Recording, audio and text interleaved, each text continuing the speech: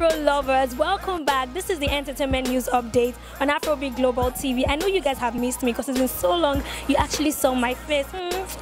Don't worry, it's nothing serious basically. It's just all about the pandemic and the general lockdown. Hope you guys have been staying safe during this time. I'm sure you guys will be anyways. You know I'm always here now, to give you all the entertainment news all around the world. I know you guys have missed me for that gist, but don't worry, I'm back here. Before we go right into that gist, because I have a lot of stories for you today, let's go for a short break. We'll be right back.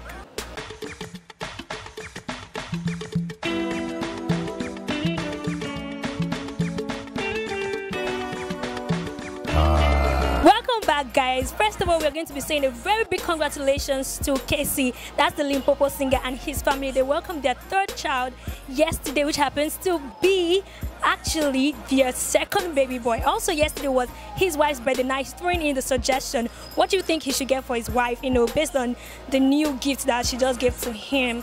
If you ask me, I'll say car, but they actually have a lot of cars. But whatever you think he should gift his wife for this beautiful gift, you should just drop it right there in the comment section. So when it comes to living a flamboyant lifestyle and showing off, you're actually going to know the big brother of Khafi, that's N8million. He's known for this, and also you can see him around going with police escort just because he's really influential. But the Inspector General of Police, that's Muhammad Adamu, already ordered the probing of N8million, looking into what his source of wealth is. According to him, he's a forwarding and clearing agent, but we really don't know how this is going to end. We just hope that this ends really well. Also, the Inspector General ordered that 6 policemen be withdrawn from him, and he shouldn't go around with so much escort. We just think this is going to end really well. But whatever you think about this situation, you should just drop it right there in the comment section. So believe me, guys, when I say even in the lockdown, things are still going down. So people are not even feeling this pandemic at all. Lillian Esoro is one of them. She's an actress. Also, she's the ex-wife of Ubi Franklin, and she posted a picture of a new whip. Although she never said anything, but we are Proko people and we don't capture them. And seeing that most of our friends have congratulated her on her page, what do you expect? We think she got this car, but whatever it is, congratulations, girl. And you know what? You're just the boss. Let nobody say otherwise. Don't worry, guys. I will be back with few more gist. Let's go for a quick break.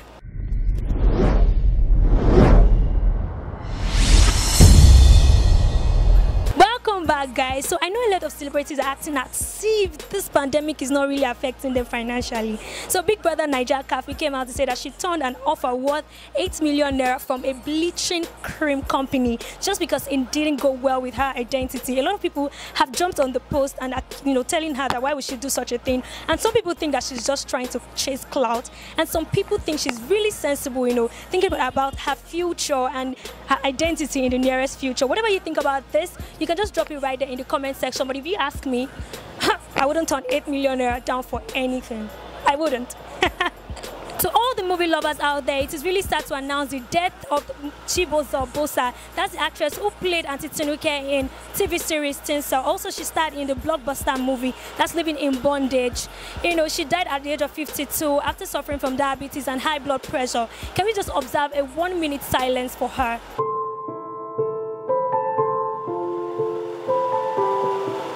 We just hope that our gentle soul rests in perfect peace.